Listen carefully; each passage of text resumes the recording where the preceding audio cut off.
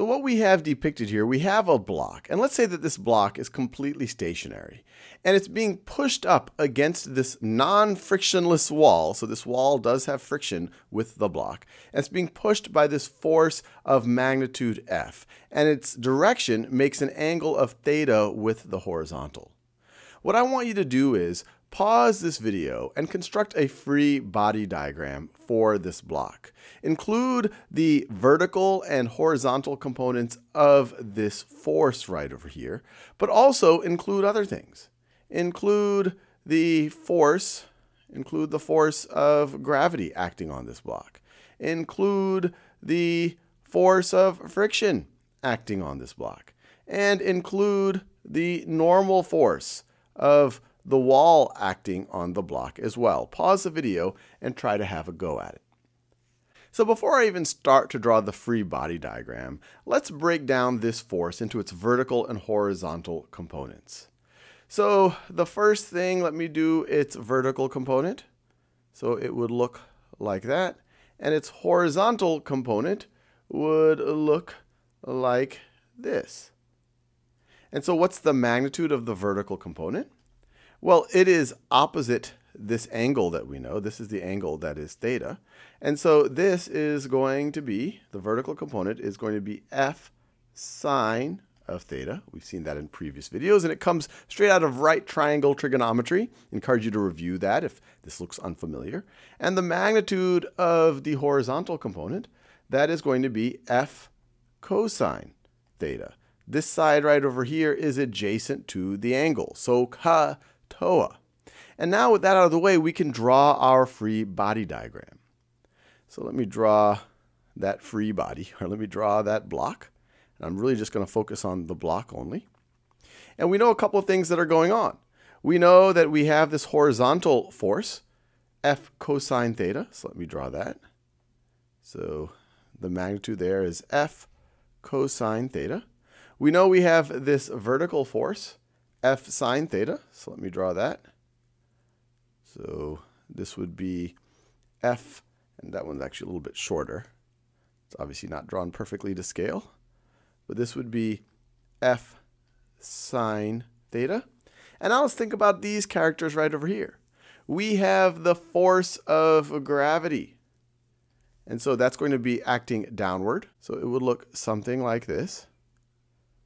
So we have, and it would have magnitude F sub g.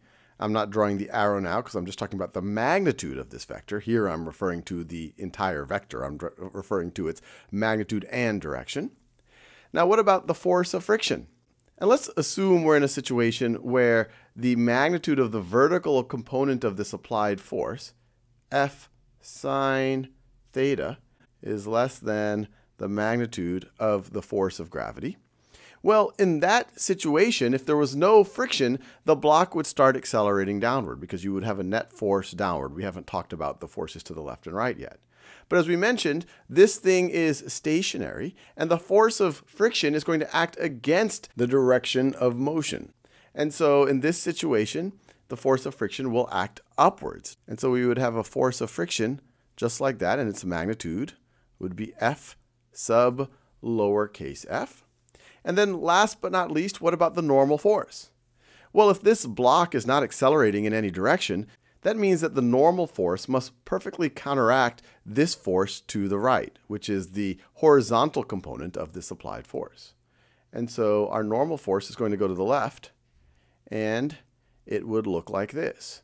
So its magnitude is F sub capital N. So there you have it. We have drawn a free body diagram for this scenario right over here. If these two were equal, then you would have no force of friction, or the force of friction would be zero. There'd be nothing for it to be counteracting. These two would perfectly cancel out. And if the magnitude of the vertical component of the applied force were greater than the force of gravity, without friction, it would start to accelerate upwards. And so the force of friction would act against that motion. But let's just go with this scenario right over here and start to appreciate why free body diagrams are so useful.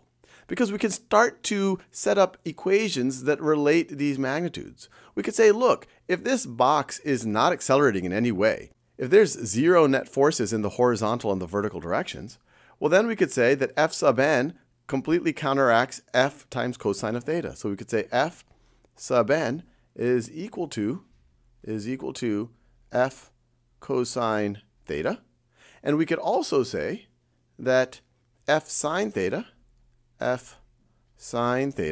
plus the magnitude of the force of friction, that these would completely counteract the magnitude of the force of gravity because it's going in the opposite direction.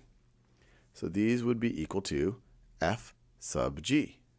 And so once you set up equations like this, if you know all but one of these variables, you can figure out the other ones, which is very useful in physics.